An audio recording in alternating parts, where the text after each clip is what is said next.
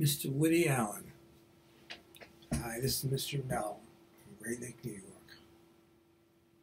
I wanted you to know how much I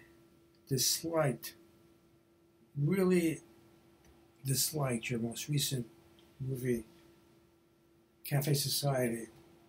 I recently saw it on cable and Amazon. I hate to tell you, it's the most anti-Semitic movie I've seen on TV anywhere. You may think it's a little strong to say it's anti-Semitic, but I am so sick and tired of the way you portray Jewish people in this country. It makes me sick. I'll give you some examples. Firstly, it's the way you portray Jewish women. In your film, you'll never have an attractive, intelligent Jewish woman. And if they exist, they're like the Yentas, or not very attractive Jewish mother in Cafe Society, or the sister. The only women who are glorified are Gentile women. In this movie, you have a Jewish woman as a prostitute, and attractive young woman, a little nervous. So the Jewish prostitute, she gets the main character nervous because she's Jewish. And your stand-in character doesn't want to have sex with her because she's Jewish. I have never seen a pretty Jewish girl in any Woody Allen movie. Then we have the character of the uncle, the Jewish mogul,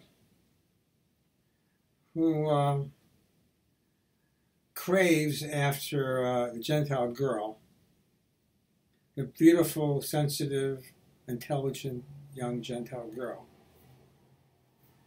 which in a way reminds me of a lot of the Woody Allen movies where the young, sweet Gentile girl is put up on a platform while an older person is not. Another thing about the movie is a portrayal of the brother of the hero. He's a gangster, a murderer. He kills people in cold blood and dumps them into a grave, an unmarked grave. What a way to portray a Jewish man in the 1930s. Another thing is the way you portray the mother of the boy. Couldn't you pick a person who was a little more attractive than Ina Berlin? And then you have the cliche of the Jewish man as a communist. Everything about the movie is one cliche after the other about Jewish people.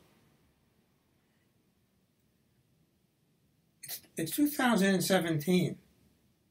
We have Jewish people who are scientists, writers, doctors, lawyers, politicians.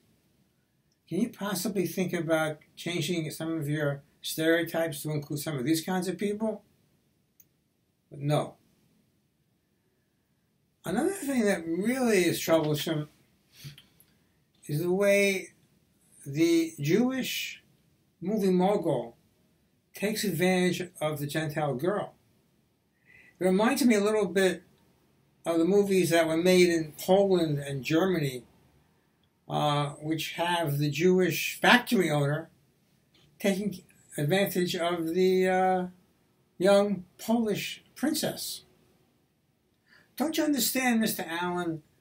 You're feeding into these kind of stereotypes that a lot of people take as factual.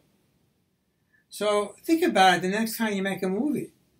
You may be hurting the Jewish people in this country, and maybe even in England or Russia or Poland or Israel. So think about what I've talked about today, and maybe you can make some changes in your next movie.